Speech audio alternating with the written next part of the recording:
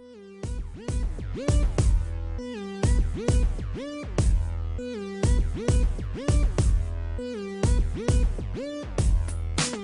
guys, today I thought I'd do a little bit of a different video, but this year has been a great reading year for me because I had actually quite a lot of time to read what I wanted to read.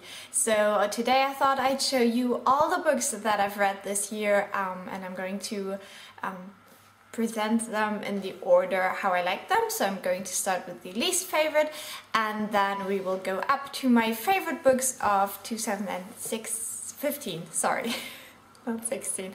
Yeah, so if that is something you're interested in, then I hope you enjoy this and keep on watching. So the first category would be 1.5 star. I didn't read anything that was worse, and that was the last Twilight book. This is Breaking Dawn, I think.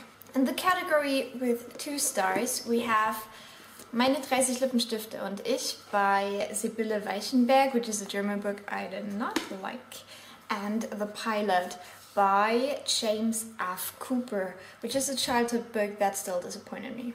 In the category with 2.5 stars, I have Artemis Fowl, book 1, 3 and 6. I listened to those on audiobook. Also All Men of Genius by Lev something Rosen, I don't even remember. And then the Twilight books number 2 and 3, so Eclipse and New Moon. In the category with 3 stars, I have the second Artemis Fowl book, again on audiobook, and then the 4th Artemis Fowl book. A book that I've already sold was Herzfrost, which is also a book that has only been published in German. Then we have with this book, which was something like The Silent Woman or something like that, by A.S.A. Harrison. Juliet by Marquis de Sade. Critics Through the Ages by Joanne K. Rowling. Die Zwerge, which means The Dwarfs, by Marcus Heitz. I don't think this has been translated, but I don't know. The Dump House by John Burnside. Murder at Monticello by Rita Mae Brown. This is the 3rd book in the Miss Murphy series. Unholy by Neil Schusterman, which is the 2nd book in the Unwind series. A book called Petersen's Mondfahrt. This is a story about Peter who goes to the moon. I don't know whether this has been translated, but it's by Gerd von Basowitz and it was written in the early 20th century. And Bright Young Things by Anna Gottbergsen. This is the 1st book in a series, a trilogy, and I'm not sure whether I will continue this next year. In the category with 3.5 stars, we've got Der gestohlene Abend from Wolfram Fleischhauer, again only published in German. Twilight by Stephanie Meyer. The Island of Dr. Moreau by H.G. Wells. Siege and Storm and Ruin and Risen by Leroy Dugo. This is the 2nd and the 3rd book in the Shadow and Bone or Grisha trilogy. Unsold and Undivided by Neil Schusterman. This is the 3rd and 4th book in the Unwind series. Sun, which is the last book in the Giver Quartet by Lois Lowry. And Hollow City, which is the 2nd book in the Miss Peregrine's Home for Peculiar Children trilogy. So next, these are all the books I would really recommend you go and read. So we're starting with the 4-star books. And the first one is The King in Yellow by Robert W. Chambers, which is a short story collection. Frankenstein by Mary Shelley. Boy 7 by Miriam Maus or Moose, or I don't know.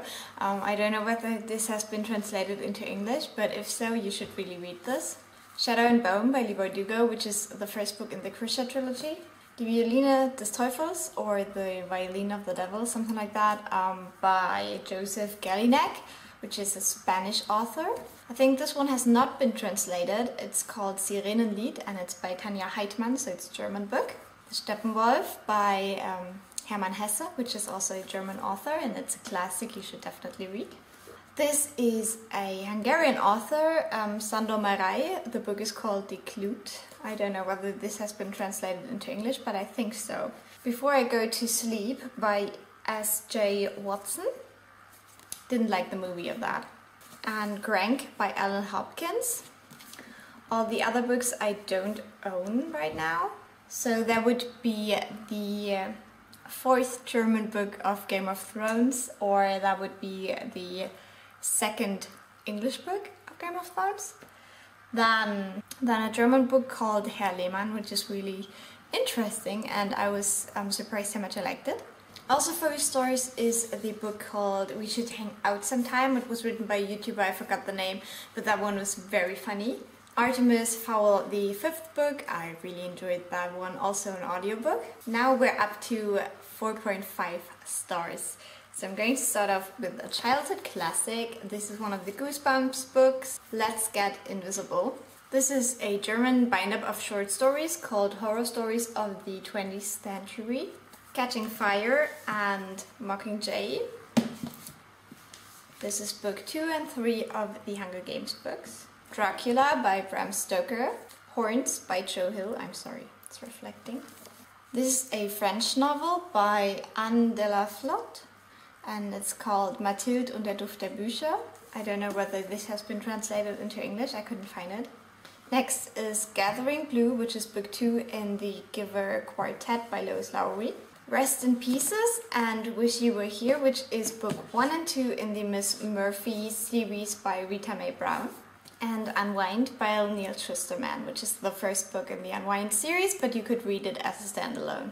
Then also book number 5 in the German Game of Thrones series, so that would be book number 3 in the English version, and yeah, really enjoyed that one.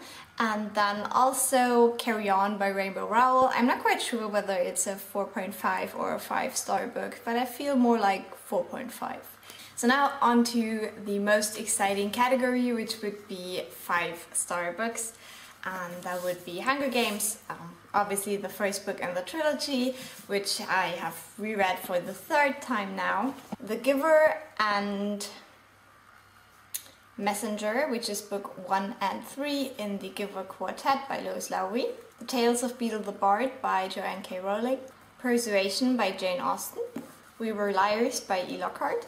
A German book called Pünktchen und Anton by Erich Kästner. I don't know whether this has been translated, but if it has, and I'm pretty sure it has been, then you should definitely check it out because it's amazing. I love these. And then finally, All the Truth That's in Me by Julie Berry, which was probably the biggest surprise I had this year. So I feel like I've missed books, but that's all that I have right now.